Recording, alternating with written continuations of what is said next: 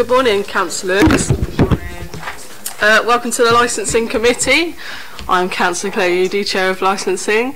I would like you to draw your attention to the following housekeeping information. If the continuous fire alarm sounds, please evacuate the room and the public gallery by the stairwells. Please do not attempt to use the lifts. Please assemble by the Queen Victoria statue in front of the civic offices. In order to comply with Guildhall Trust fire marshal regulations, anyone who has signed in at Guildhall reception desk must remember to sign out when leaving the building after today's meeting. With regards to live streaming, may I draw everyone's attention to the fact that this meeting will be live streamed from a camera at a fixed location at the back of the meeting room, and the recording will be on the council's website. The camera will mainly capture the backs of anyone making deputations, but there will be some footage of them as they approach and leave the table where the microphones are located, and of people entering or leaving the room whilst the meeting is in progress. Members of the press and public are also permitted to record the meeting on the understanding that it never disrupts the meeting nor records those stating explicitly that they do not wish to be recorded. Can everyone please use the microphones provided when they are speaking? So, agenda item number 1. Oh yeah, introductions. They're going to do introductions. I do it every time. So I'd like to do introductions. I guess I'll start here and then go to my left. I'm Councillor Claire Udy and I'm Chair of Licensing. Good morning, my name is Ben Attrell. I'm a solicitor employed by the Council and I'll be advising the committee today. I'm Dave Ashmore. I'm the Cabinet Member for Environment and Climate Change. Gerald Van Jackson, Member of this committee. Councillor George Fielding, Member of the committee.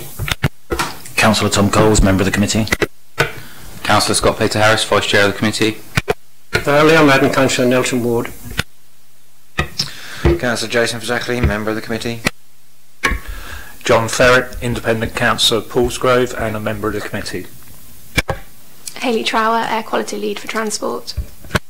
Joan Miles-Smith, Democratic Services. Nikki Humphreys, Licensing Manager. Thank you. Any apologies for absence? I've heard from Councillor Steve Pitt, Benedict Swan and Linda Symes, who will send their apologies today. Thank you. Anything else coming from members? I've got a meeting at my daughter's school, so I'll have to sashay away about 11:15. Can you not shanty and stay? Could we, any declarations of members' interests at all? Hello, Councillor Mason. Just wait for you to sit down.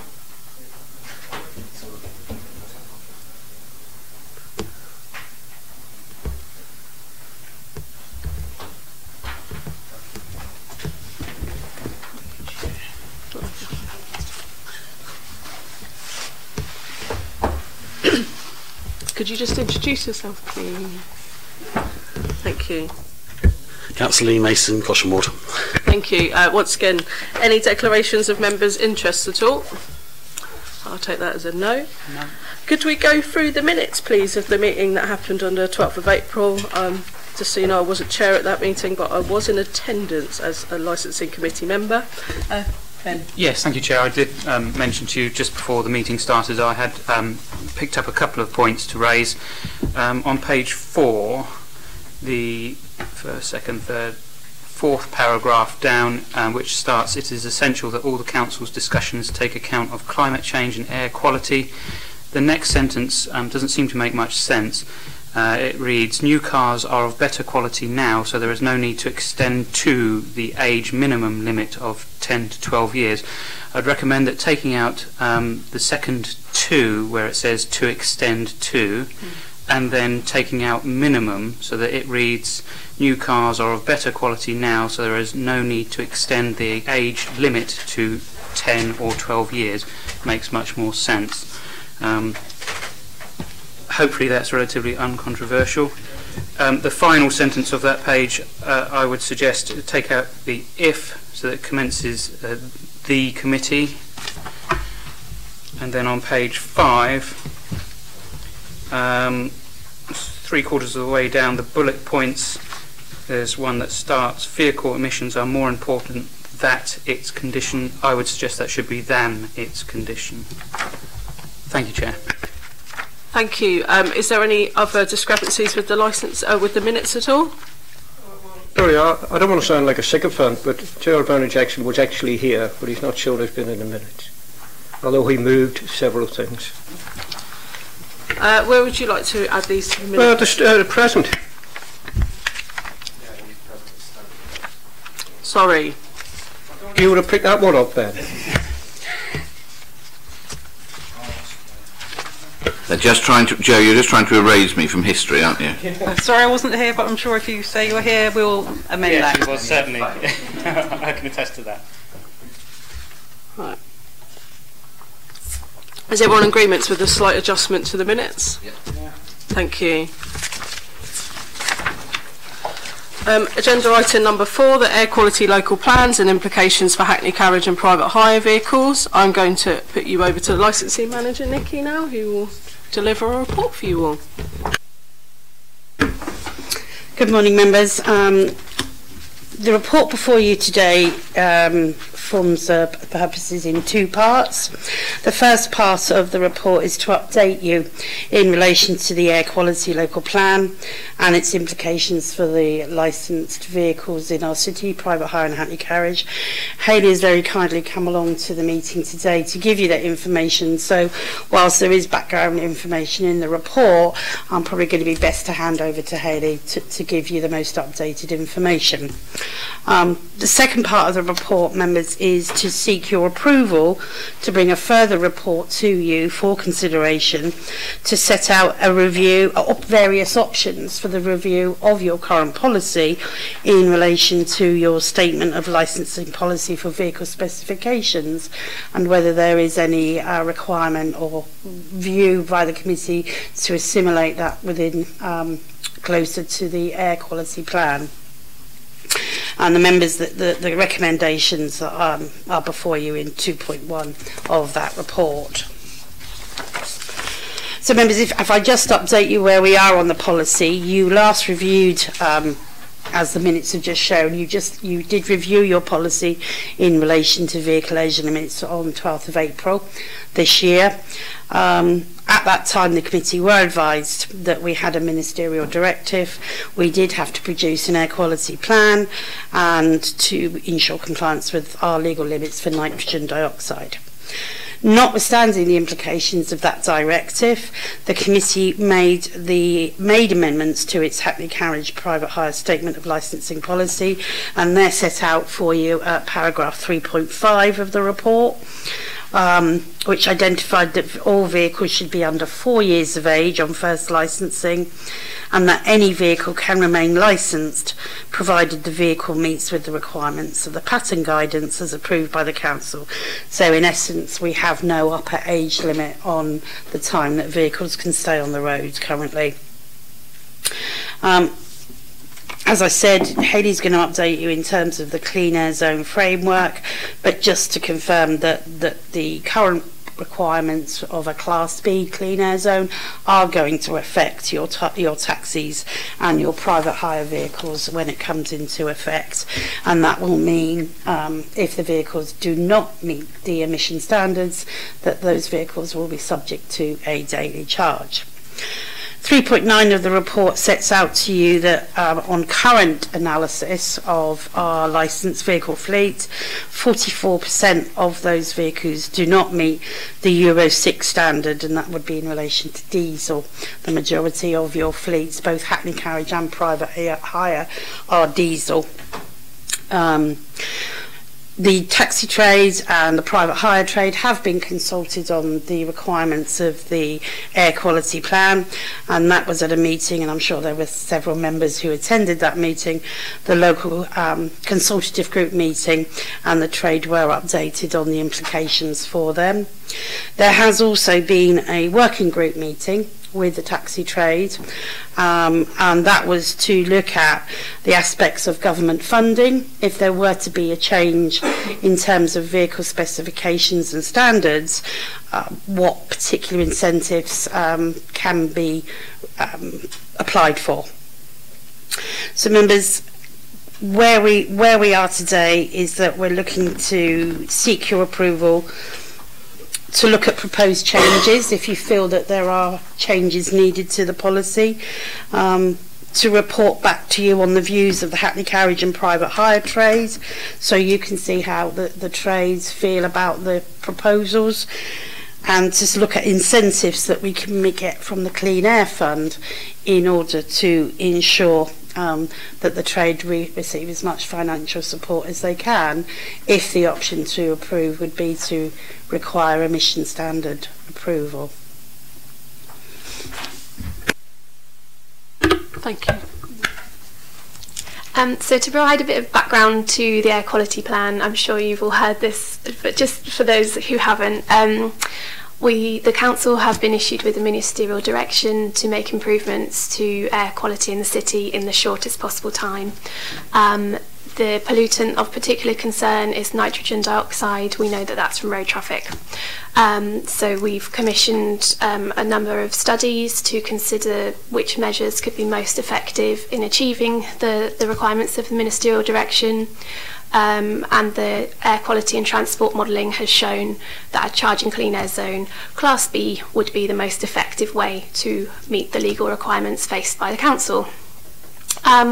So the clean air zone, different levels are set by the National Clean Air Zone Framework. Within each level of clean air zone, all the way from A to D, taxis and private hires feature in every class. That's just the way the government set it out. So within our Class B clean air zone, taxis and private hires would be subject to a daily charge for travelling into and driving within the clean air zone if they were not classed as compliant vehicles. Compliant vehicles are those which are Euro 6 standard or newer, so that's kind of roughly 2016-ish. That's just as a guide, but there obviously are vehicles that are older than this that are still Euro 6. So it's Euro 6 standard for diesel, Euro 4 for petrol. We have to submit our outline business case explaining how we're going to deliver this Class B clean air zone to DEFRA on the 31st of October. There's a paper going to Cabinet on the 29th of October to formally sign off the OBC. Governments have made funding available for delivery of measures that improve air quality. That's their implementation fund, so that money will be used to deliver the charging clean air zone. And a number of non-charging measures that we're also proposing. There is another pot of funding that government have called the Clean Air Fund. This fund is for mitigation measures, so those are measures that we can deliver to help groups most affected by the clean air zone charge from being able to kind of adapt and change to compliant vehicle types. So one of the things that Nikki's outlined is we've consulted with the trade about what kind of incentives would help them to change their vehicles across to compliant types. So that could be financial incentives in the form of loans or grants to switch across to compliant vehicles, and that doesn't have to be electric. We don't have to go all the way to electric, so it just needs to be Euro 6, so it could still be a second-hand vehicle. It's not kind of that stringent. It's all about just getting to this Euro 6 standard, but at the moment the licensing is kind of at odds with that, so it's just bringing it closer together so that the licensing reflects the fact that if a taxi or private hire isn't Euro 6, it's going to be charged a fee for driving in the city. So it's just bringing everything together really with the bigger strategic objective of improving air quality in the city. Thank you. Councillor Vernon Jackson wanted to say something, and then Councillor Bazakali. I thought one of the interesting things out of the discussion we had, the informal meeting with the trade, was it seemed to be that with the private hire cars, who you seem to use ordinary cars, that when the government imposes this in 2021 to come in, their feedback is that they'd almost all be driving compliant vehicles anyway, just because of the throughput. But that's different in the Hackney trade, because people hold on to those vehicles for much longer. So I thought that the idea in terms of some funding is absolutely right, but I wondered if we need to extend where we're looking for that funding to other sources. I was just wondering whether, because in terms of the recommendations, I I didn't see anything here that specifically says that we'll go out for funding and for funding bids, and whether we need to add a fourth recommendation to say that that's what we will do. And I wouldn't limit it just to that clean air zone, but I would look at any potential funding routes to be able to fund new compliant vehicles for the taxi trade, or at least part fund it, because there may be different funding pots we don't know about, including some of the council stuff, as well as external funding. So I'd quite like to have an additional bit in a section D in the recommendations that says something like that a bid is worked up to investigate possible external and council funding to help fund the transition to new compliant taxis. Thank you, Councillor Vernon Jackson. It's been noted, and we'll have a full discussion about that in a moment. Councillor Fisackerley wanted my attention as well, so Councillor Fisackerley. Yeah, thank you very much. 3 quick points, basically. In regards to the working group that's been mentioned, which has already met, who's actually on that? That's the first question. I'm not sure who's going to answer it, presumably Nikki or somebody. Second one is about the Clean Air Fund. Obviously this report tells that we've got nearly 500 taxis that don't meet the Euro 6 standard. So is there any idea within the auspices of this Clean Air Fund how much money we're likely to get? I mean, are each of those taxis, should they wish to take up a loan or whatever it's going to be, are they going to be catered for within that? Do we know? And thirdly, yes, it's good to hear, or will be good at some point to hear the views of the trade, and this report and the recommendations in it. Gerald said to add a fourth one. I think I can only see 2 recommendations, so I don't know what the other one is that you mentioned, Gerald. What's the third? Yeah, the first page. Yeah, I've got... First page. Okay. In that case, I'll withdraw that, because I've obviously been a clot, because I just missed that. Sorry. Nikki, would you like to answer those before I go on to Councillor Madden? I mean, maybe if I can validate the working group query, and I'm sure I'm going to pass to Hayley, it's like a tag team here, about the other funding. The working group arose out of the consultative group meeting that we had with the private hire and Hackney trade, and representatives on that were officers from transport and from licensing and the trade itself. The invitation to that working group was extended not just to trade reps, but to companies that have a number of leased vehicles and to all other operators in the city. No, because we were focusing on obviously Hackney Carriage and private hire in terms of what assistance we could give to the taxi and private hire trade and what they wanted. So it was very much trying to get inaugural, I would say it was as a working group, to get some initial feedback in what kind of funding that the trade felt would best help them in terms of looking at compliance with Euro 6 emissions. I'll just pick up your point about the buses while we're on it. Yeah, we consult regularly with the bus companies anyway, so you might be aware we're already retrofitting 105 buses in the city to make them Euro 6 compliant, and through the Clean Air Fund we will also be asking for additional funding to retrofit the rest of the buses in the city, so that's kind of covered off as a separate stream of this.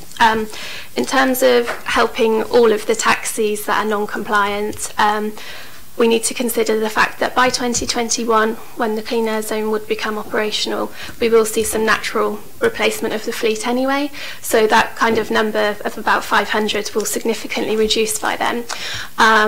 But the way the Clean Air Zone, Clean Air Fund works is it's a competitive fund. There is only £220 million nationally.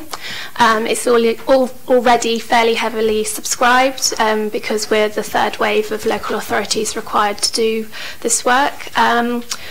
So we have to try and make the case that about the groups which are particularly badly impacted. So it's all about kind of the local economy, the different groups that work in the taxi and private hire trade, and just making the case to government that we're kind of going to be very badly affected in Portsmouth by this. Come back, so you mentioned that we're going to proceed with 100 odd buses that are going to be dealt with.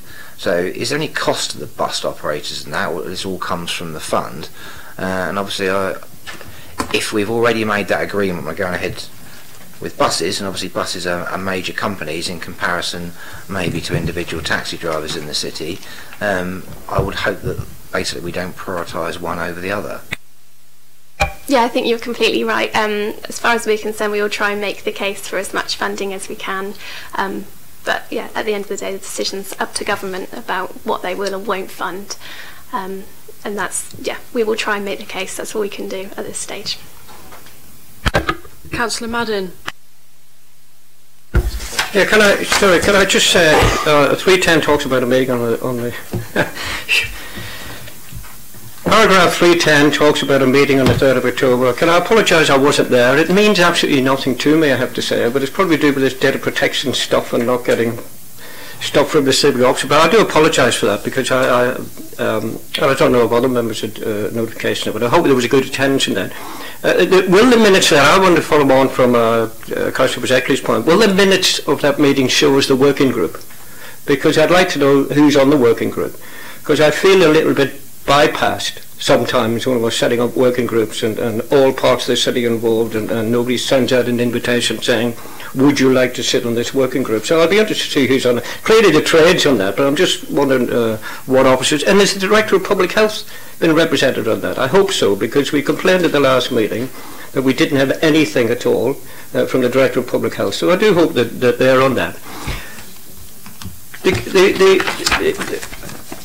Something's going to some cabinet, isn't it, on the end of this month or next month or whatever somebody said. I've forgotten the dates on that. There's a few points. I think it's a very good paper. I hope we're not getting Brexited on clean air, because there's so much information going out. You tend to think, for God's sake, not again. But nevertheless, I do. It is a very important issue, and we have to do what we need to do locally. And I do think, actually, that the recommendations are quite good. I'd just like to buff up one of them, if I may.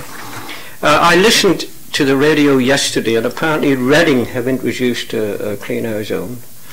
And the conditions for the taxi trade seemed a lot more stringent than we're putting in.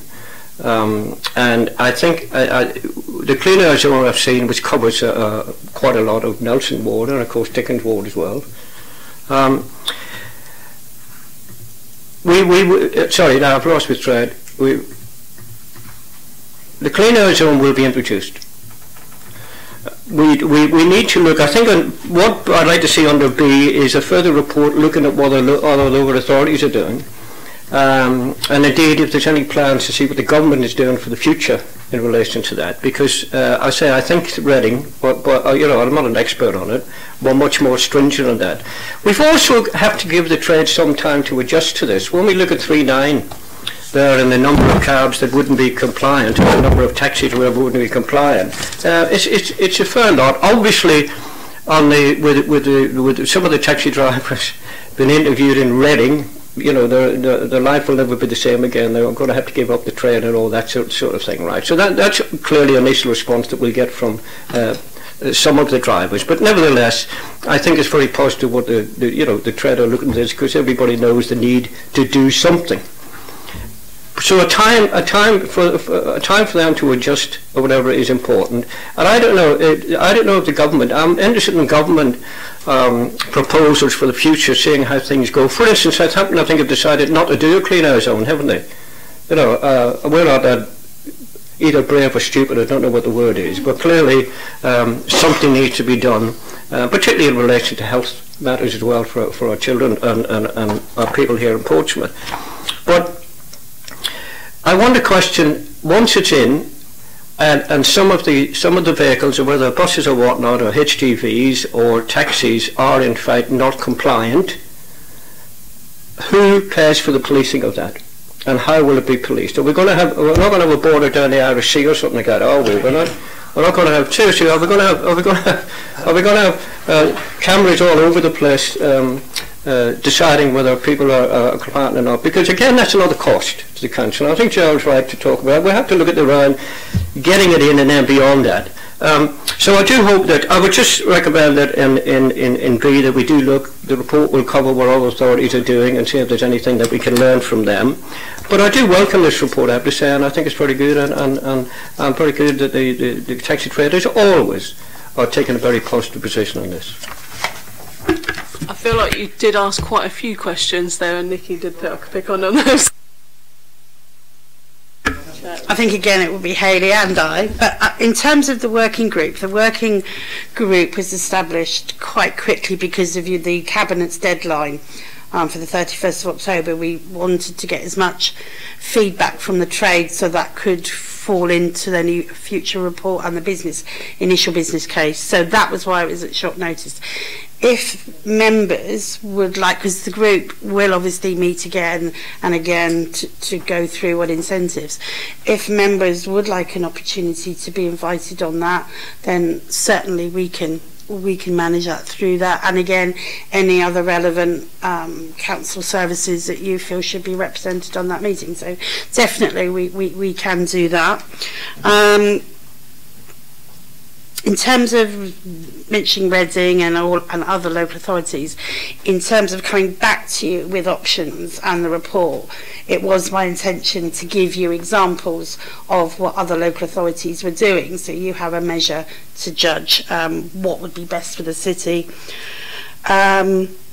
We do envisage a lead-in time for taxis and private hire. We have had initial discussions with the trade about are there certain classes of vehicles, such as wheelchair accessible, because of their potential cost and expense. Should there be a longer lead-in time for them?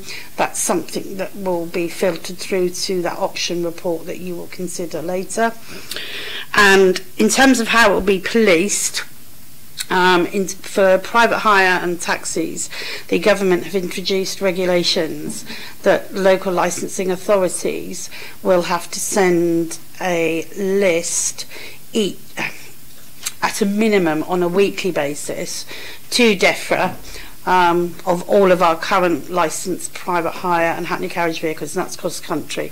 So all councils will have to provide that information for a central database that any actions under clear air zones, that information will be made available to local authorities. So we have got that in place already. We're just obviously waiting for advice from DEFRA as to when they want that information.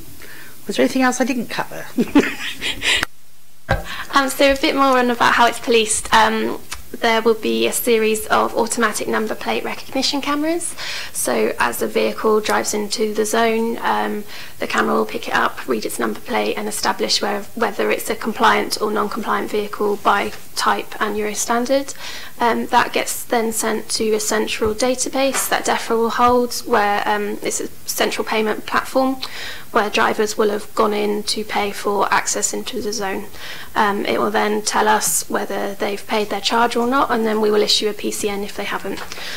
So that's kind of how the system works. In terms of the costs, I know Councillor Madden, you asked about how's that going to be paid for. As part of this outline business case we put to government, we have costed for the operation and maintenance of the clean air zone, and that funding will be provided by government. The income, we obviously will get income from the fines for driving within the clean air zone.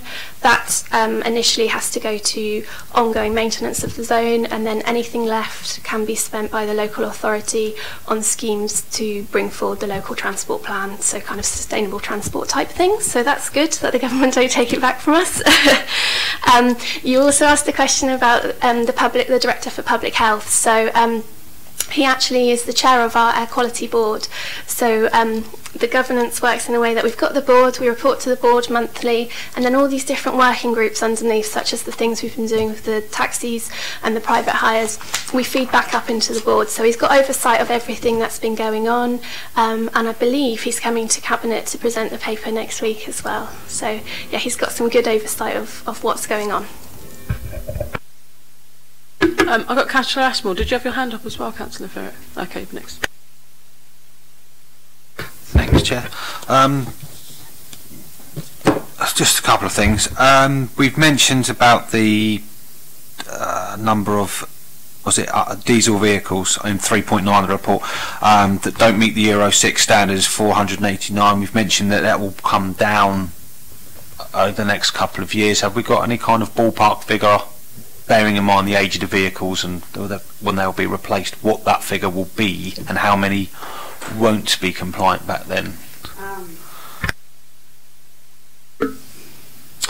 I think we are at the moment. We have 52 hybrid vehicles in the fleet, which isn't a lot. But I have had assurances from various companies that they lease cars to drivers, that they want to switch their fleets over to hybrids. The difficulty we've got is at the moment the current policy where vehicles don't have to change, there's no maximum age limit. We haven't got a policy that could see that transition quicker. Because if drivers want to keep them on, vehicle operators want to keep them on, we can't prevent that.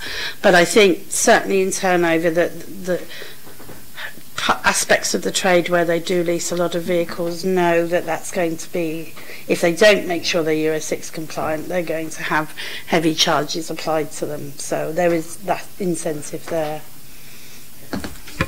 Thanks. And just one other thing, sorry, were you going to talk? Don't mind. I was just going to add, I do have the numbers. I can share them with the group afterwards. That's no problem. I just don't know them off the top of my head. That would be lovely. Thank you. What we'll do is we're including them within the Clean Air Fund, which will be published at the end of the month. So it'll be a public. Everyone will be able to see our calculations there. Excellent stuff. And I was going to come on to the Clean Air Fund. As been mentioned, this is a government idea. The Clean Air Zone that's going to come in. We've been extensively modelled, and the one that we've come up with is the one that's, because the rules are it has to be one that reaches compliance in the shortest time. You can't go beyond that, otherwise you've got to pay for it yourself, and with all the other complications that brings in. So it's nice the government have said we've now got, did you say £220 million pot, and that's a national one, that's not just for us and we have to bid for it. Is that just for authorities that have the ministerial directive put on them, or are we competing with everyone? So it's all right, Chair. Yes, you're right. It's just those that have got ministerial direction. So it's 60-something odd authorities that are able to bid into it. Because the only thing that worries me, sorry, just one more thing. The only thing that worries me about is we've asked the government for things for long-term funding for things that improve our air quality long-term, things like the funding to upgrade taxi fleets to electric vehicles, things like subsidising public transport fares. We've put all that in already, I think twice now, isn't it? And we've got short shrift from that. That's the only thing that worries me, is they're now saying, well, you can have a little bit of this funding, but you've got to bid for it. It just worries me that it's not very consistent with the government saying you've got to clean your air, but then saying you can only do it by this means. Thank you, Councillor Ashmore, for your point. Councillor Ferret. Yeah, I suppose it's leading on from Councillor Ashmore's point about funding. It's been referenced that other local authorities are introducing clean air zones. I don't know if Councillor Madden referred to Reading, said they had introduced it. Are we able to ascertain what sort of mitigation they are able to put in place for the private hire trade? Because I think we clearly will need to set some expectations as to what is possible, but are we able to learn what sort of level of compensation, if that's the correct term, they're able to put in place for the private hire trade? Yeah, I can share that with the group. I've already commissioned our consultants Atkins to prepare a paper on that, so I can share that. That's fine. Members, any other questions at all? Councillor Vernon Jackson, you may propose a fourth recommendation, and we can hear that and maybe take a vote on it. Oh, it has to be seconded as well. Okay, but you have to tell me what it is first before we can. Shall I read it? Shall I read it out again? And I think it just picks up stuff in the report, but I just think it's sensible to have something in the recommendations as well. And it might need re-editing, but that a bid is worked up to investigate possible external or council funding to help fund the transition to compliant taxis. Now, I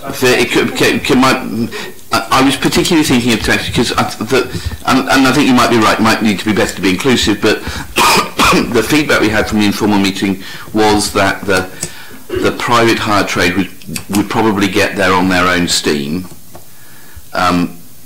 before 2021, because that's just their normal change of vehicles. But it should say vehicles as opposed to taxis, I'm happy. But I think the main focus of what we do, because it's different with the Hackneys, because they tend to keep them for longer, that's where the focus of the work will need to be done. So if you want to change the last word from taxis to vehicles, I'm very happy. I think if we could look at all options for the fleet, then I think we can keep it, if we can keep everybody. Fine. Okay. Ben, does that sound okay? Yes. Okay. Would anyone like to say anything on that amendment at all before we vote on it? Happy to second it. Okay, let's second it. Just on Councillor Vernon Jackson's, is it to add yours first and then we vote as a whole on all recommendations? Yes. So would everyone like to add Councillor Vernon Jackson's amendment to the recommendation? Could I just say, back to what Nikki said earlier on in relation to B, that we will be looking at all authorities. It's not in there, but that will be part of it. So I'll accept your word now. Okay. No, that's fine. All in favour of Councillor Vernon Jackson to add a recommendation? Hands? All cool, thank you. No one again. So I'd like to move the recommendations put here today. All in favour? Anyone against? Well, that goes through. Thank you, Nikki, and we'll be coming back to you pretty soon. Hopefully we'll organise another consultative group meeting soon, because we have other issues in the taxi trade that we need to be discussing at the moment, which people are aware of. Have a lovely day. Chair. So the last consultative meeting, we said that we would, and I asked for a report to come to a formal committee on the issue of potential new taxi ranks. Where is that in production, and when will it appear? I'm looking at my trade rep at the back. I understand that Rossley, the principal licensing officer, has made arrangements to have a tour of the city with Viv. Well, I understand. I will make sure that you get that call, because that's, I think, is the next step that Mr. Young is going to take my officers around the city to identify potential locations where you think said trade will be best served. So can I come back to my question?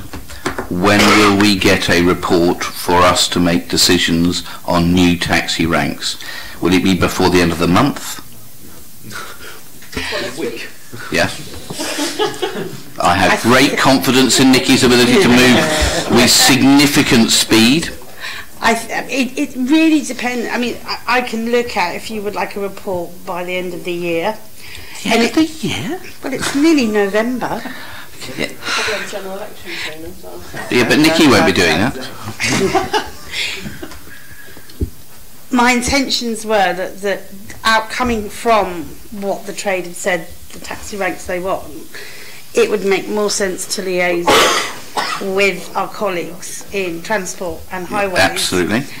Because if they're not agreeable. So you want to come back there by the end of the year? Yep. If that's convenient to you. Glacial speed, but I suppose we'll have to cope. There's a lot of taxi business going on at the moment.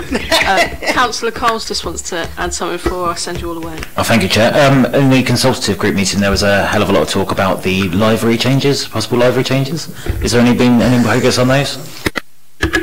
There's certainly been discussions, and that's why I want to organise another consultative group, because I think we need to have a very long chat before we write any reports and bring it to committee. But I can assure you, I think 90% of the conversations I've had since I've been chair of licensing has been over LIFRA, so it's getting there. It's definitely getting there. Thank you.